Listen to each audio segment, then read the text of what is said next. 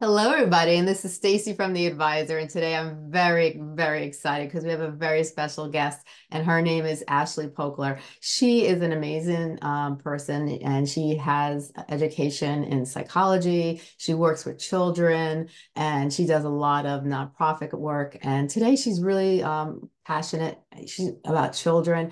And today she wanted to speak about community of care and bringing communities together to build a healthy, productive community for children so they could live a healthy and stable life. And she's going to talk a little about what community of care actually is and what it means and how people can actually get involved so they could actually help children and help parents together become one and grow together and have healthy, stable lives. So, Ashley, today's an honor to have you on the show. I think this is a great topic. I think it's very important for people to understand the importance of bonding together, not pointing the finger at each other, but really taking responsibilities for our actions, understanding when we make mistakes because we're human, everybody makes mistakes, and then just trying to fix those mistakes and improve ourselves and improve our lives with our children so we can keep that common bond and we can grow healthy and stable lives together. And so, tell everybody a little about yourself and what you do. Yeah, thank you so much for having me, Stacey. So I work in two different spaces. I work in the private practice space through actually a pediatrician's office, and then in the nonprofit space. And in the private practice space, I do a lot of work with parents on just understanding their child, understanding what's developmentally normal and appropriate, and then what may need some extra support. And as I'm sure anybody with children knows, children don't exist in a vacuum. The family determines a lot of what's happening with the child, but so does the school and the community. And that's really where that community of care idea and approach came from, is this idea that parents, good enough parenting is good enough. Same in the teaching space, same in the community. And what happens is all of those places work in silos and they're not communicating with one another. And when things go wrong, they're quick to blame each other. I've worked in schools, I've worked as a therapist. I am a parent of four kids, and it's easy to say, oh, it's the school's fault, or in the school, oh, it's the parent's fault. But I've seen that when we all are working together with that child at the center and what's best for the child being at the forefront of all of those conversations, instead of being against each other, we can partner, and the outcomes are so much better for the child. And that leads into the nonprofit space where we really focus on child sexual abuse and sex trafficking. And that community of care is so important there too, because a child gets taken out of the only community they knew in that moment, placed into a new one, often with parents who don't know how to talk about what happened, often with schools that the parents aren't even sharing what had happened because they're worried about judgment. And so really looking at how has this trauma impacted this child, what behaviors are tied to the trauma as opposed to the child being a bad child, and how can all those systems at play, those adults that care for and care about that child, support that child in a way that is beneficial and that builds upon each other. I think that's wonderful. You cover a lot of areas. Like, what brought you to this specific, passion? Because you really when you speak, you could see that you have a passion. You really care, and you've taken action to make your passion actually become a reality. So, what exactly made you have this drive that to get you to where you are today? So I actually worked in alternative schools. I was a special education teacher first, and I found myself in high school settings for kids who were kicked out of their home schools for, again, quote unquote, bad behavior. And Yeah. what I found was that all of those kids had a trauma history. All of those kids were facing significant difficulties that made learning not the priority. And Right. in that space, I saw how broken a lot of the systems were. A lot of the kids went through the foster system. A lot of the parents wanted what was best for their child, but didn't know how to provide it. They were doing the best they could with what they had, but they were being vilified by the school because the school was saying, just do this. And the parent was either completely against that idea because of their own experiences or unable to do what the school was asking. And so I had my oldest daughter actually and I wasn't sure I could be the parent I wanted to be and the teacher that I was for these 10 high school kids with very significant emotional needs. And I went back to school for my master's. And I was going to stop, I was, but I couldn't advocate for my clients. I was doing my internship at a juvenile detention center. I had some of my old students there, which highlights that pipeline. Um, and I was meeting with kids on a weekly basis and giving feedback to the psychiatrist, and she wasn't taking any of my feedback. And I had a conversation with my supervisor, and she made it very clear that I did not have the right letters after my name to advocate for my clients in the way that I wanted to. So I went back for my doctorate so I could have the letters. And Yeah. because that was the reason, that has become my driving force. What changes can I make? How can I use the privilege of my education and the power of those letters to make Yeah. long lasting changes for as many children as possible, which is why I look at the community as a whole instead of each individual child. Wow, that's some story. I understand exactly where you're coming from because we think about it, over 70% of the families in the United States come from dysfunctional families. And when you go into the school systems, they're taught for specific things, but they're not taught for a lot of things, unfortunately. And so when things arise in the school system and children are acting out or they have behavioral issues, or if they're not doing well in school, immediately, teachers will react in a negative way, or they'll blame the parent, or or they just don't know how to help, and they're not given the correct help. And instead of helping the child, they're actually hurting the child, and they're causing more trauma for the child. They're not even realizing it. And then if you have a parent that goes in and tries to talk to them, sometimes, these teachers or these principals or these staff members or vice principals, you could just tell by their body language that, this is our rules, this is the way it's going to be, and that's that, and they're not open to understand that each child is different. Each child has different needs, and each child comes from a different family and has different issues that need to be addressed a specific way. And until we, like you said, until we become one community and we start understanding that, and we work as a community, instead of pointing the fingers, we need to somehow learn how to work together and understand that each child, if you're gonna be a parent, or if you're gonna work in a school system, or you're gonna work in a setting where there is children in the area, you have to understand that each child is different. And if they are acting out, there is a reason for it, because they don't come out of the womb with all these different problems. They come into our environment, and they are affected by the environment in which they live in.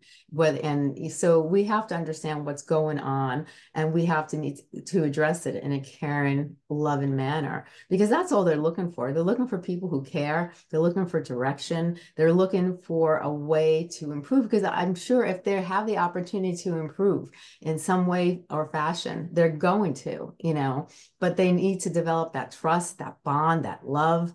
And and it's very hard to have that when you've been hurt as a child, and then you go into a school system, and the school system is not providing that love and that care and that trust, because they've never been taught how. So it's like a very dysfunctional cycle. And then you have all these kids that grow up, and they're kind of lost in society. They're just totally lost. And a lot of them get infected their whole entire life because it wasn't corrected in their childhood years. How do Yeah, you feel? yeah, exactly. It's actually something I do with the private practice, besides meeting with the families, is I also provide feedback and consultation with schools, because the reality is I was taught some of that in the special education space because that's our students. But in the general education teaching practices, they're not given the information about things like Maslow's hierarchy of needs, and the fact that if kids didn't have a good night's sleep and a breakfast, they're not going to be able to function in the classroom the way we expect them to. And the next level of that is psychological safety. And Yeah. so general ed teachers aren't taught some of these basic principles, which is actually kind of my tagline on my LinkedIn and things like that, bridging the gap between parenting, education, and psychology. There's things that are just common knowledge in the psychology field that if we equipped parents and teachers with that knowledge, the outcomes for kids would be so much better, because the lens through which we view our own children or as teachers view our students would change. It would shift with that basic understanding. Yes, 100%, 100%. Now, if parents are dealing with children that are acting out, and some parents, they see their child acting out and they don't realize that it could be caused by the setting in the home. You might have parents that yell a lot. You might have parents that are constantly fighting, or if a child does something wrong, instead of talking to the child and explaining to the child what they did wrong and why it shouldn't be done that way, they immediately, they just apprehend the child, and then, that's when, problems start to arise, and then children act out more because they become more angry because they're not understood, so it's like, from your own experience, what are some ways that parents could, start to develop a happy, healthy home environment, even, and understand themselves that everything they do, everything they say is going to have a huge impact on that child, that tween, that teen, and it's going to go into their adulthood years. I'll start with the disclaimer that even I don't get this right all the time, even though I train parents in how to do this. I have 4 kids myself. They're currently 10, 11, 12, and 14. So we're right in the midst of entering teenager life. Yeah. Um, but the thing that I tell myself and that I tell the parents that I work with is that good enough parenting is good enough. Donald Winnicott said that back in the 50s or the 60s. And what it means is it's okay to make mistakes. A Right. mistake here or a mistake there, losing your temper and yelling doesn't chart your child's entire life. It's when it becomes a pattern that it becomes problematic. And honestly, the best thing parents can do is to do your own emotional regulation. So when you're feeling that anger and that stress or that disappointment rising, take Yeah. a few minutes to reset. Say, you know what? I need a timeout before you and I have this conversation, and go take the time. It's not, your child's not going to suddenly become a worse human being in that 15 minutes it takes you to come down. And then you can have a calm conversation when you're ready for it. And if it starts to heighten again, nobody's getting anywhere. As soon as we're heightened, in the field of child psychology, we say that your lid is flipped. And so all of that cognitive thought, all of the decision making, it's not happening anymore. So anytime that the discussion gets raised, end it and come back to it at a later time.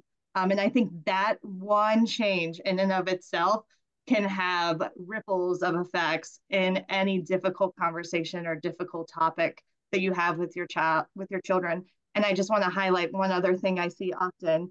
Again, I live in that space of child sexual exploitation, and Yeah. there's a lot of kids who fall into the exploitation on the on social media, and it really boils down to they don't feel safe or comfortable coming to their parents with that. I sent a picture to somebody and now it's bad, because there have been enough negative interactions that mom, dad, grandma, whoever the caretaker is, doesn't feel like a safe place to go to. Right. Oh, 100%, 100%.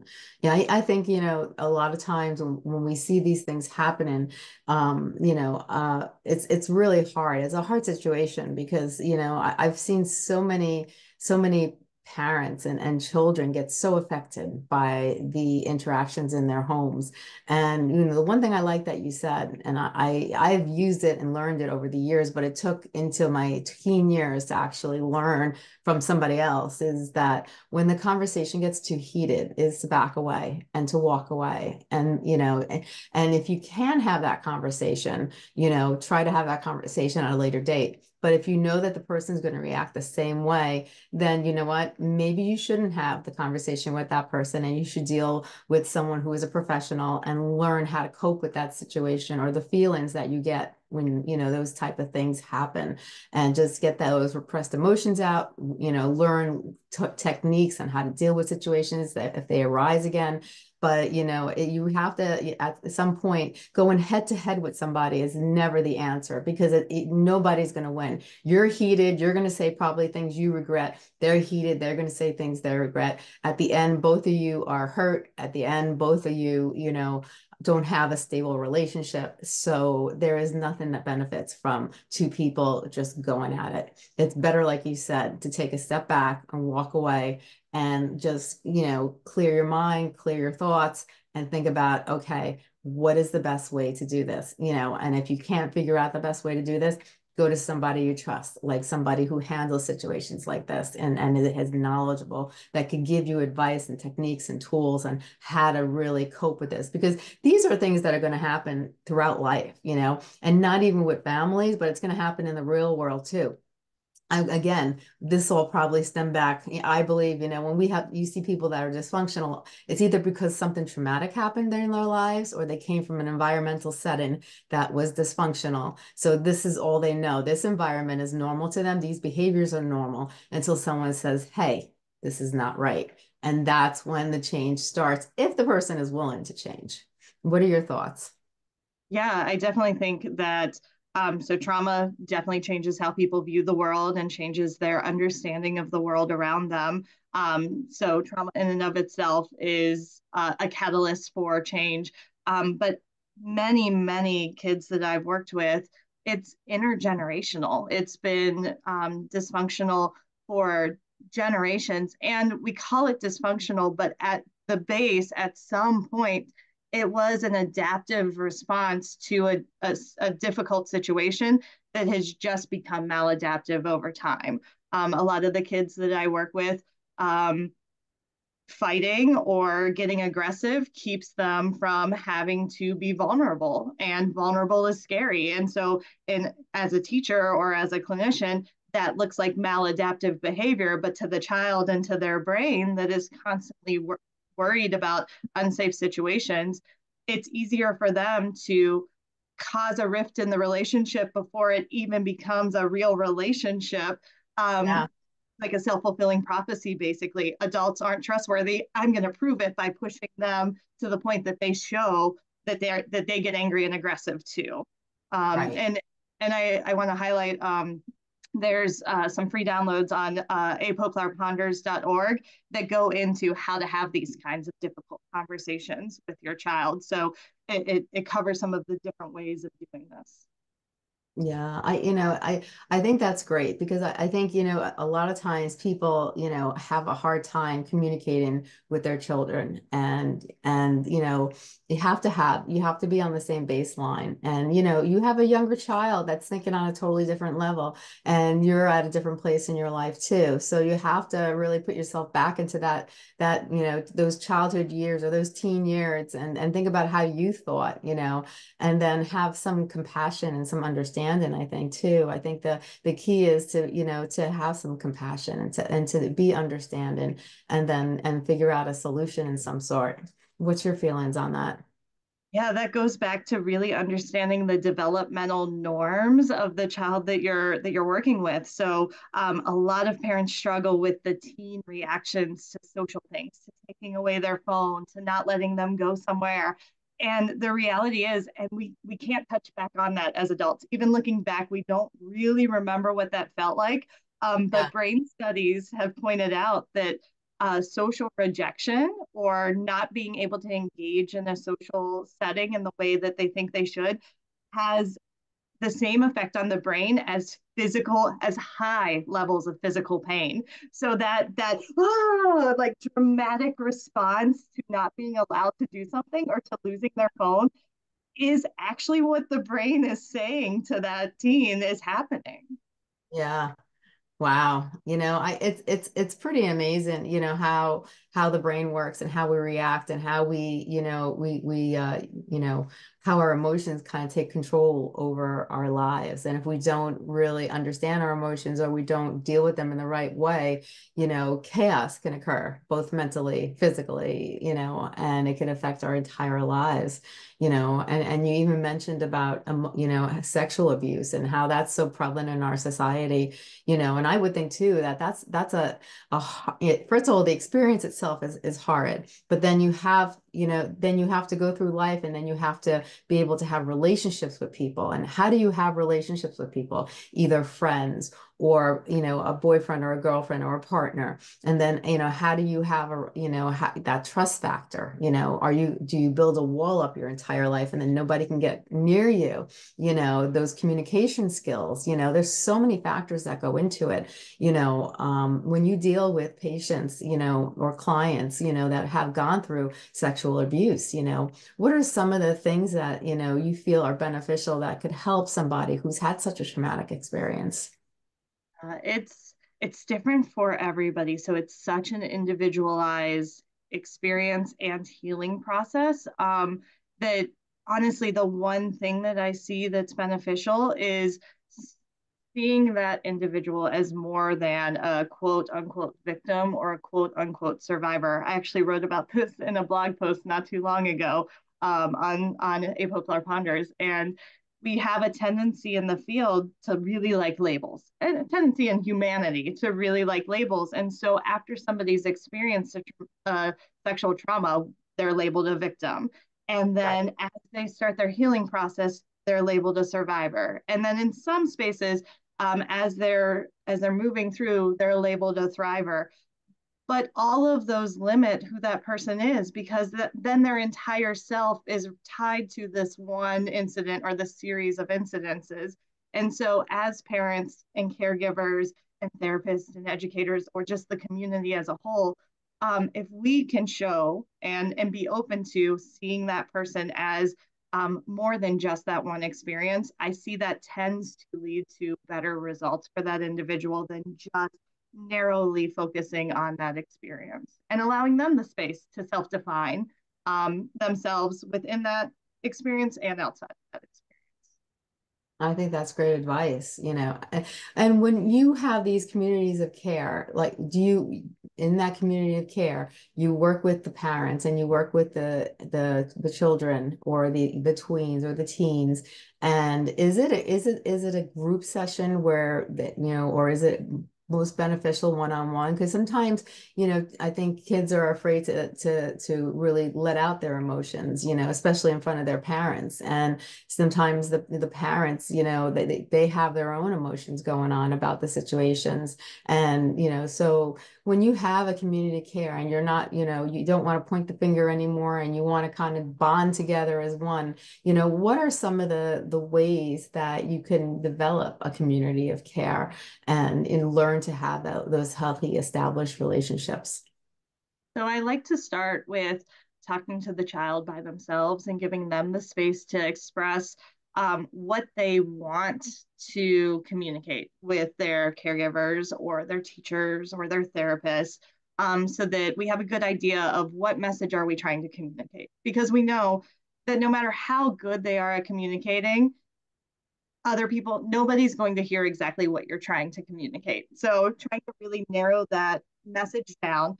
If it's a parent who is heightened emotionally, I'll meet with them separately as well and let them vent all the feelings out to me, so that Yeah. when the child shares what they're trying to communicate with the child, they get the emotionally regulated version of the parent, the one that already dealt with all the feelings.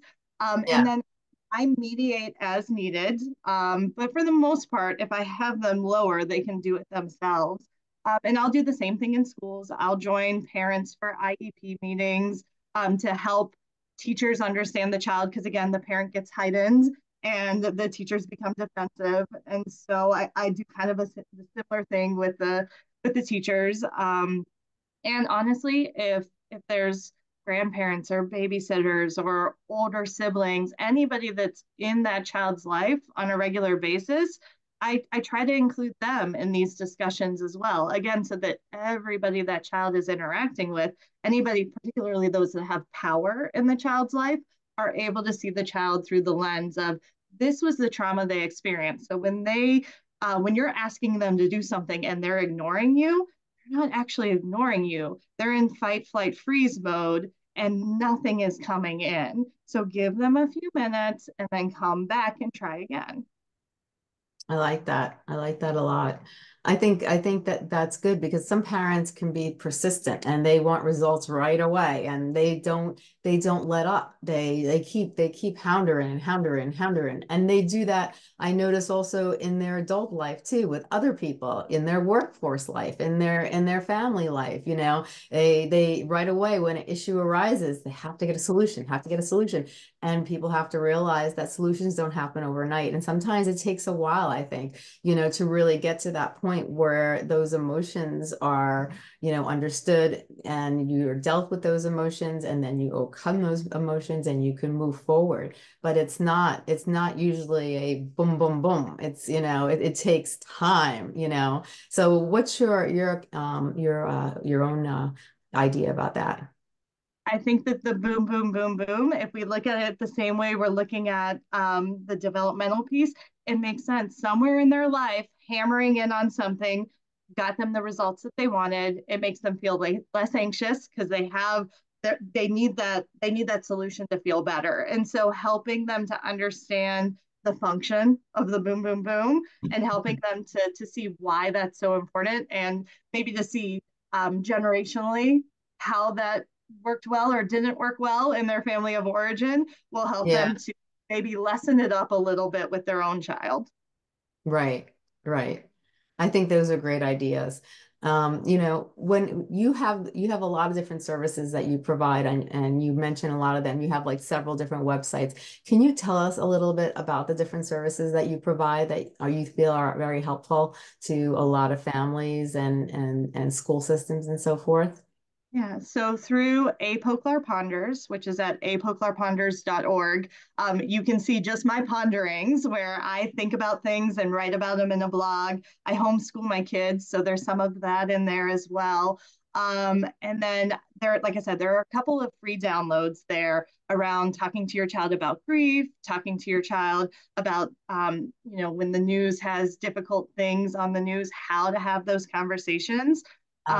And through there, you can also access me for parent consultations or for assessments. Oftentimes, children are unable to access the services they need through school, Yeah, or parents are just wondering, what is going on with my child? This feels so different than my other child or so different than their friends.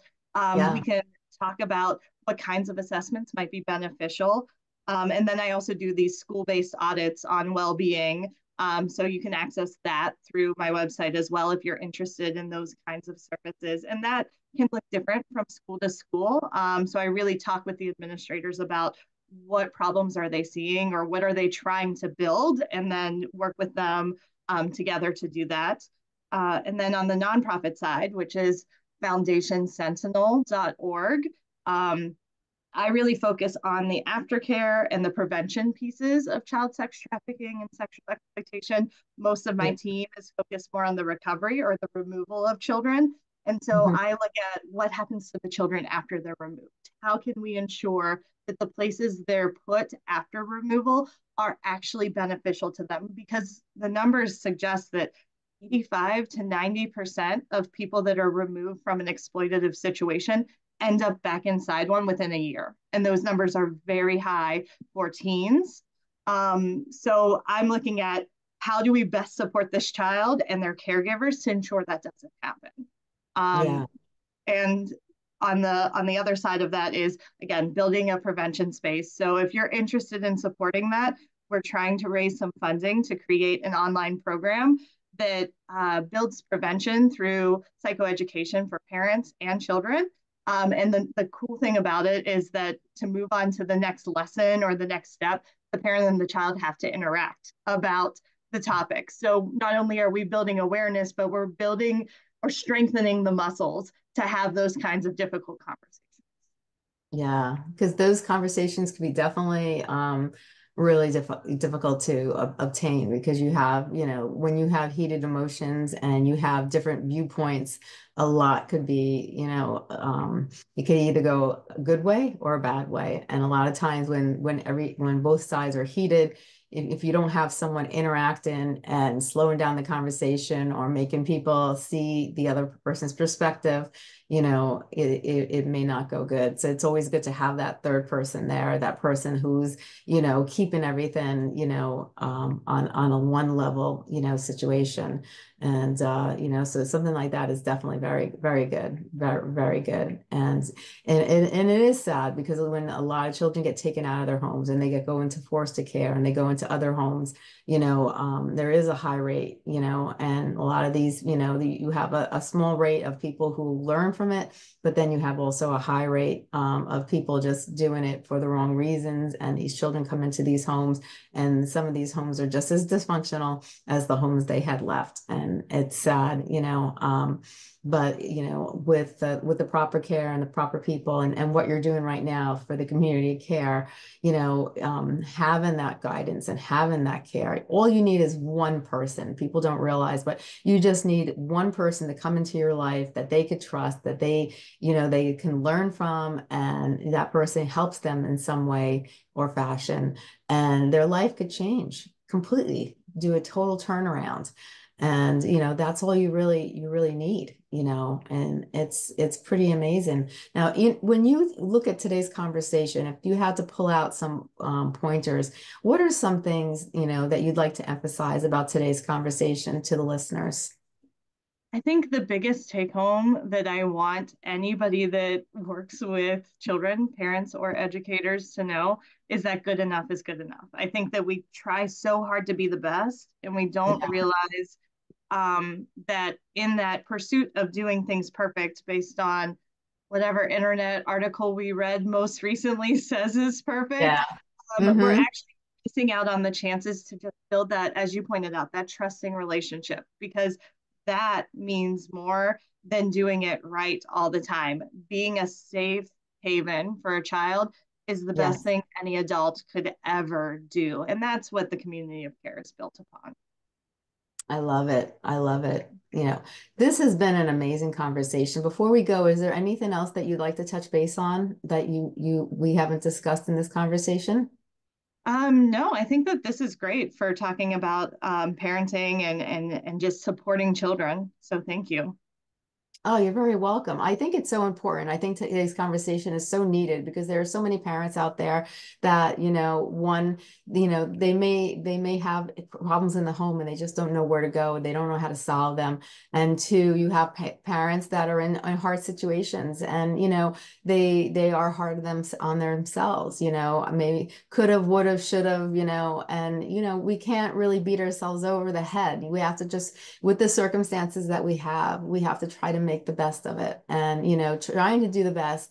And also, if you realize that you've made mistakes along the way, it doesn't hurt to go to that person and say, look, I tried my best, I did it this way because, and if you're not happy with this or this hurt you in any way, I'm really sorry, but at that moment, it was the best I could do. And I think sometimes just a person, hearing another person recognize that they had pain, and that they're sorry that if they caused that action, that's all they need, because I think sometimes kids and sometimes tweens and even adults, you want to just, have to be recognized that that person acknowledges their mistakes, and they're sorry, or a hug or anything, and that's all they're looking for, something simple. And unfortunately, in our community, a lot of times you'll hear teens and you'll hear families members, they never said I'm sorry, so then we go back into the psychology. Well, you don't need them to say I'm sorry, as long as you forgive them and you look back at where they came from and why they did the things they did. But it is nice when, if a parent is capable of doing that, and realizing their mistakes and being able to actually have the courage to tell their child, I made some mistakes, I'm sorry, let's try to make it better for the future, and understanding each other's needs and wants, and working towards a more productive future. And I think that's so important, and it doesn't make us less of a person if we admit that we were wrong. And I think parents, have to realize that too. Let's take our egos down a notch and really understand that we're just human beings, and human beings aren't perfect. Yeah, there's actually a lot of power to that validation side too. Even if you don't feel like you can say I'm sorry, just acknowledging how somebody else feels is something we don't do enough, particularly in the parenting space. So just saying, you're really mad at me, I can tell you're really angry, is so validating because it helps a child feel seen. You're not telling Yeah. them it's okay to throw things when they're angry. You're just acknowledging that they're angry. Right. Exactly. Exactly. Well, Ashley, this has been an amazing conversation. I hope you'll come back on the show and then we can talk some more because, you cover a lot of different things with your nonprofit organization, with your community care for children, and you do a couple other things, and it's all based around, family and being able to really improve our society as a whole. So I hope you'll come back. You've been amazing. Your conversation is amazing. And I'm really glad and honored to have you on the show. Thank you so much for being on the show. Thank you very much. I appreciate it. Oh, you're welcome. You have a great day. You too. Thanks.